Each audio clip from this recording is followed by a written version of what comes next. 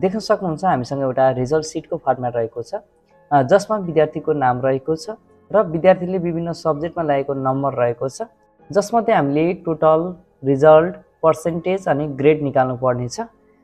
कसरी निकाल्ने फर्मुला सहित मैले तपाईहरुलाई सिकाउने छु। भिडियोलाई अन्तिमसम्म हेर्नु होला। यदि नयाँ हुनुहुन्छ भने च्यानललाई सब्स्क्राइब गर्नु होला। आउनुस् भिडियोलाई सुरु गरौँ।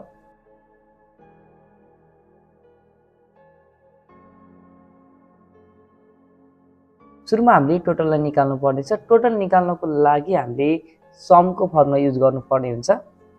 इक्वल टु सम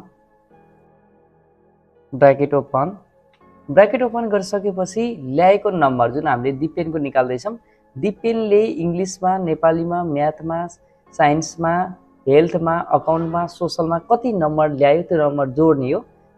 त्यसैले सबै सब्जेक्टको जुन नम्बर छ यो नम्बरलाई हामीले के गर्नुपर्ने हुन्छ, सिलेक्ट गर्नुपर्ने हुन्छ है।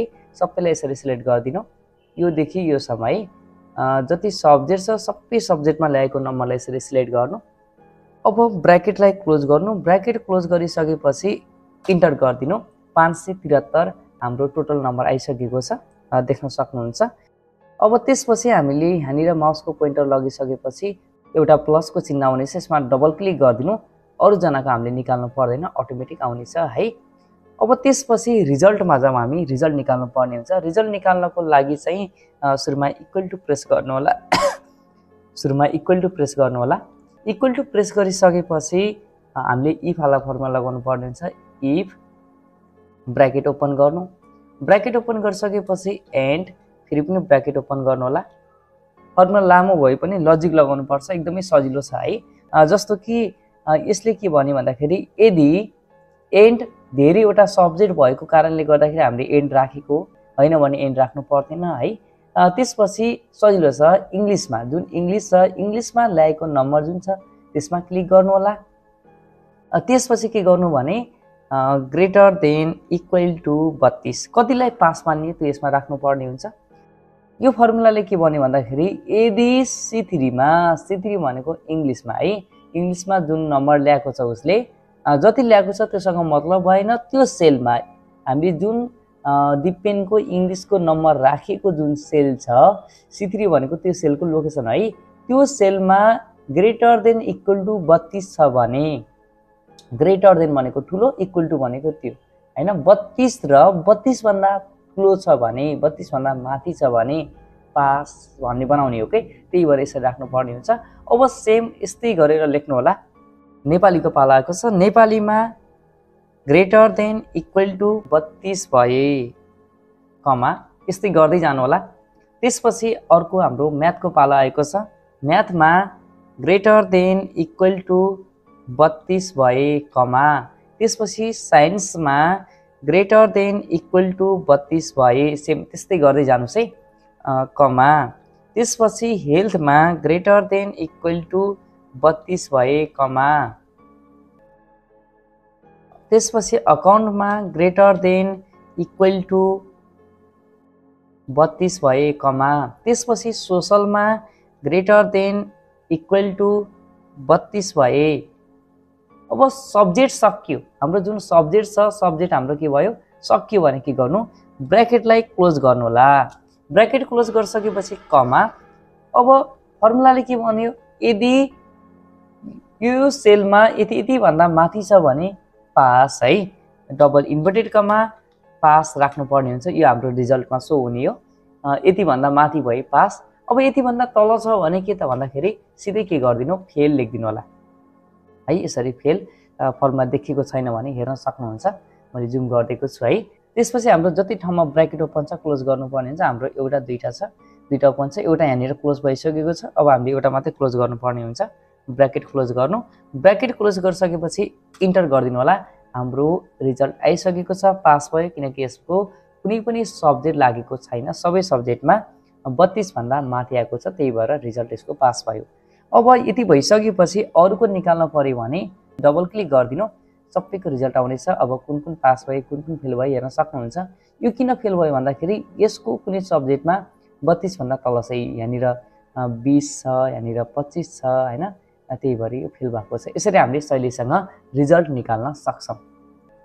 अब पर्सेन्टेज कसरी निकाल्ने भन्दाखेरि पर्सेन्टेज हामीले दुईटा तरिकाबाट निकाल्न सक्छौँ है।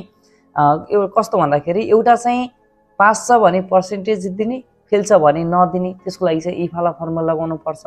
यस्तै हामीले यसमा चाहिँ इफ वाला फर्मुला लगायौँ, यो इफ वाला फर्मुला यस्तै गरेर लगाउनु पर्ने हुन्छ हैन। हामीले पास भए पनि फेल भए पनि पर्सेन्टेज निकाल्ने हो भने एकदमै सजिलो रहेको छ। अहिले चाहिँ म तपाईहरुलाई पास भए पनि फेल भए पनि पर्सेन्टेज निकाल्न पर्यो भने कसरी निकाल्ने त्यो सिकाउन गइरहेको छु। सुरुमा इक्वल टु प्रेस गर्नु होला। इक्वल टु प्रेस गरिसकेपछि टोटलमा जति छ डिवाइडेड बाइ कतिवटा सब्जेक्ट छ। हामीसँग टोटल सब्जेक्ट भनेको कतिवटा छ? एउटा, दुईवटा, तीनवटा, चारवटा, पाँचवटा, छवटा, सातवटा। यसरी 7 राखिदिनु होला। राखिसकेपछि इन्टर गरिदिनु। यसरी हाम्रो पर्सेन्टेज आउनेछ। अब यो पर्सेन्टेज आइसकेपछि यसमा यसरी डबल क्लिक गरिदिनु, तलसम्म यसरी आउनेछ, अटोमेटिक आउनेछ है। यसरी हामीले सहिलेसँग पर्सेन्टेज पनि निकाल्न सक्ने भयौँ। अब ग्रेड कसरी निकाल्ने त? ग्रेड निकाल्नको लागि चाहिँ एकदमै हामीले ध्यान दिनुपर्ने हुन्छ। सबभन्दा पहिला हामीलाई ग्रेडिङ सिस्टम थाहा हुनुपर्छ। कतिभन्दा माथि भयो ए प्लस, कतिभन्दा तल भयो बी प्लस हैन। जुन ग्रेड सिस्टम हुन्छ त्यो चाहिँ हामीले जानेको हुनुपर्छ। एकदमै सजिलो रहेको छ। मैले जुन फर्मुला युज गर्छु त्यो अनुसार तपाईले फलो गर्नु होला। एकदमै सजिलो तरिकाले तपाईहरुले निकाल्न सक्नुहुनेछ है। सुरुमा इक्वल टु प्रेस गर्नु होला। इक्वल टु प्रेस गरिसकेपछि यदि ब्र्याकेट ओपन गर्नु, ब्र्याकेट ओपन गरिसकेपछि यदि पर्सेन्टेजमा है, हामीले पर्सेन्टेजको आधारमा निकाल्ने हो, त्यही भएर पर्सेन्टेजमा के छ भने ग्रेटर देन इक्वल टु 90 छ भने, 90 भन्दा माथि छ भने L2 भनेको पर्सेन्टेज जुन छ हामीले डिपेनको निकाल्दैछौँ है। डिपेनको जुन पर्सेन्टेज 90 भन्दा माथि छ भने के त? 90 भन्दा माथि छ भने के भन्दाखेरि डबल इन्भर्टेड कमामा हामीले लेख्नु पर्ने हुन्छ है। डबल इन्भर्टेड कमामा लेख्नु पर्ने हुन्छ ए प्लस भनेर लेख्नु पर्ने हुन्छ। ए प्लस है, ए प्लस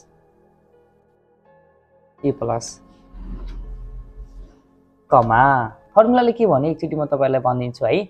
यदि L3 भनेको पर्सेन्टेजमा 90 भन्दा माथि छ भने ग्रेटर देन भनेको ठुलो हो नि त। इक्वल टु भनेको 90 र ग्रेटर देन भनेको 90 भन्दा माथि छ भने के आउने भयो? ए प्लस आउने भयो। र यदि सेम फर्मुला हामीले युज गर्नुपर्ने हुन्छ। यसमा चाहिँ स्मल क्यापिटल फरक पर्दैन है। जुन इफ छ यसमा चाहिँ जुन राख्दा पनि हुन्छ। फेरि ब्र्याकेट ओपन गर्नुपर्ने हुन्छ। यही पर्सेन्टेजमा है, यही पर्सेन्टेजमा कति छ भने ग्रेटर देन इक्वल टु कति छ भने 80 छ भने, 80 छ भने कमा हामीले ए ग्रेड राख्न पर्यो हैन। ए ग्रेड कमा। फेरि यदि है यही तरिकाले युज गर्दै जानु होला। मैले भनिसकेको छु अघि पनि तपाईहरुलाई। यदि ब्र्याकेट ओपन गर्ने, यही पर्सेन्टेजमा के छ भने ग्रेटर देन इक्वल टु कति छ भने 70 छ भने, अब चाहिँ 70 को पाला आएको छ। 70 छ भने के त भन्दाखेरि बी प्लस है कमा। त्यसपछि फेरि यदि ब्र्याकेट ओपन गर्ने सेम, त्यही पर्सेन्टेजमा ग्रेटर देन इक्वल टु कति छ भने 60 को पालो हैन। 60 छ भने कमा, डबल इन्भर्टेड कमामा के राख्नु पर्यो? बी राख्नु पर्यो। फेरि कमा। फेरि यदि त्यही पर्सेन्टेजमा है, त्यही पर्सेन्टेजमा ग्रेटर देन कति छ भने 50 छ भने कमा, 10 को फरकमा हुन्छ है। सी प्लस कमा। यदि त्यही पर्सेन्टेजमा कति छ भने ग्रेटर देन इक्वल टु कति छ भने 40 छ भने कमा, 40 छ भने के हुने भयो? सी प्लस भइसक्यो सी हैन कमा। यदि त्यही पर्सेन्टेजमा है, त्यही पर्सेन्टेजमा ग्रेटर देन कति छ भने 30 छ भने कमा, डबल इन्भर्टेड कमामा डी प्लस कमा। यदि त्यही पर्सेन्टेजमा है, त्यही पर्सेन्टेजमा ग्रेटर देन इक्वल टु कति छ भने 20 छ भने 20 छ भने के हुने भयो कमा डबल इन्भर्टेड कमामा चाहिँ डी ग्रेड है, डी ग्रेड। त्यो भन्दा तल छ भने सिधै के राख्दिनु ई राख्दिनु। यसमा चाहिँ हाम्रो लेस देन 20 राख्न पर्दैन, 0 भन्दा माथि पनि राख्नु पर्दैन, सिधै यसरी हामीले ई राख्दाखेरि चाहिँ हाम्रो आइहाल्छ। मैले तपाईलाई फर्मुला एकचोटि फेरि जनाउन चाहन्छु। यसले के भन्यो भन्दाखेरि L3 मा L3 ई भनेको थाहा छ यदि हैन, L3 भनेको त्यही पर्सेन्टेजको सेलमा 90 भन्दा माथि छ भने ए प्लस, यदि त्यही पर्सेन्टेजमा है L3 भनेको पर्सेन्टेज हो यसरी बुझ्नु होला, पर्सेन्टेजमा 80 भन्दा माथि छ भने ए, र त्यही पर्सेन्टेजमा 70 भन्दा माथि छ भने बी प्लस, र त्यही पर्सेन्टेजमा 60 भन्दा माथि छ भने बी, 50 भन्दा माथि छ भने सी प्लस, 40 भन्दा माथि छ भने सी, 30 भन्दा माथि छ भने डी प्लस, र 20 भन्दा माथि छ भने डी, त्यो भन्दा तल छ भने ई। यसरी हामीले फर्मुला युज गर्नुपर्ने हुन्छ। यति भइसकेपछि हाम्रो जतिवटा ब्र्याकेट ओपन छ त्यो सबै ब्र्याकेटलाई क्लोज गर्नुपर्ने हुन्छ। सबै ब्र्याकेटलाई क्लोज गर्नु होला, एउटा दुईवटा हेर्नु त। यसरी हामीले जति ब्र्याकेट ओपन गरेको छौँ त्यति ब्र्याकेटलाई क्लोज गर्नुपर्ने हुन्छ। कलरले पनि छुट्याउन सक्नुहुन्छ, होइन भने काउन्ट पनि गर्न सक्नुहुन्छ कि। नर्मली यसरी बुझ्नु, ग्रेडिङ सिस्टम चाहिँ हाम्रो 8 वटा हुन्छ हैन, 8 वटा ब्र्याकेट ओपन हुन्छ, 8 वटालाई क्लोज गरिदिनु बस सक्यो। यति भइसकेपछि इन्टर गरिदिनु होला। इन्टर गरिसकेपछि हेर्न सक्नुहुन्छ हाम्रो जुन ग्रेड आइसकेको छ ए ग्रेडमा पास भएको छ, किनकि 80 भन्दा माथि भए ए ग्रेड भन्ने हाम्रो जुन फर्मुला थियो हैन, 80 भन्दा माथि भए ए ग्रेड, 90 भन्दा माथि भए ए प्लस। जस्तो कि अब यसलाई मैले 90 बनाइदिन्छु है, जस्तो कि यसलाई मैले 90 बनाइदिन्छु। यसमा पनि मैले कति राख्छु भन्दाखेरि मैले जुमलाई कम गर्छु, फेरि नदेखिला साइडको है, यसलाई चाहिँ मैले 95 बनाइदिन्छु है, 95। अनि त्यसपछि यसलाई पनि 90 गराइदिन्छु, अनि त्यसपछि अनि यसलाई पनि 90 गराइदिन्छु है। हामीले नम्बर चेन्ज गर्न बित्तिकै अटोमेटिक चेन्ज हुन्छ, के पनि गर्न पर्दैन। यसलाई मैले 95 गराइदिन्छु। हेर्न सक्नुहुन्छ हाम्रो 92% लिएर ए प्लसमा पास भएको छ हाम्रो दिपेन भन्ने मान्छे है। यसरी हामीले शैलीसँग माइक्रोसफ्ट अफिस एक्सेलमा टोटल भयो, रिजल्ट भयो, पर्सेन्टेज भयो, ग्रेड भयो निकाल्न सक्छौँ। अब यो ग्रेड त एउटाको मात्रै भयो, दिपेनको मात्रै भयो, अरूको निकाल्नु पर्यो भने त्यस्तै गरेर यहाँनिर प्लस आउँछ, डबल क्लिक गरिदिनु, अरूजनाको अटोमेटिक आउनेछ। हजारौं विद्यार्थीको रेकर्ड छ भने शैलीसँग यसरी तपाईले ग्रेड सिस्टम निकाल्न सक्नुहुन्छ। साथीहरु, भिडियो मन पर्यो भने भिडियोलाई लाइक अनि कमेन्ट गर्न नबिर्सिनु होला। तपाईले यो भन्दा पछिल्लो भिडियोमा के सिक्ने कमेन्ट पनि गर्न सक्नुहुन्छ, मैले त्यही अनुसारको भिडियो लिएर आउने छु। र यस्तै कम्प्युटर सम्बन्धी नलेजको लागि च्यानललाई सब्स्क्राइब गर्नु होला। धन्यवाद।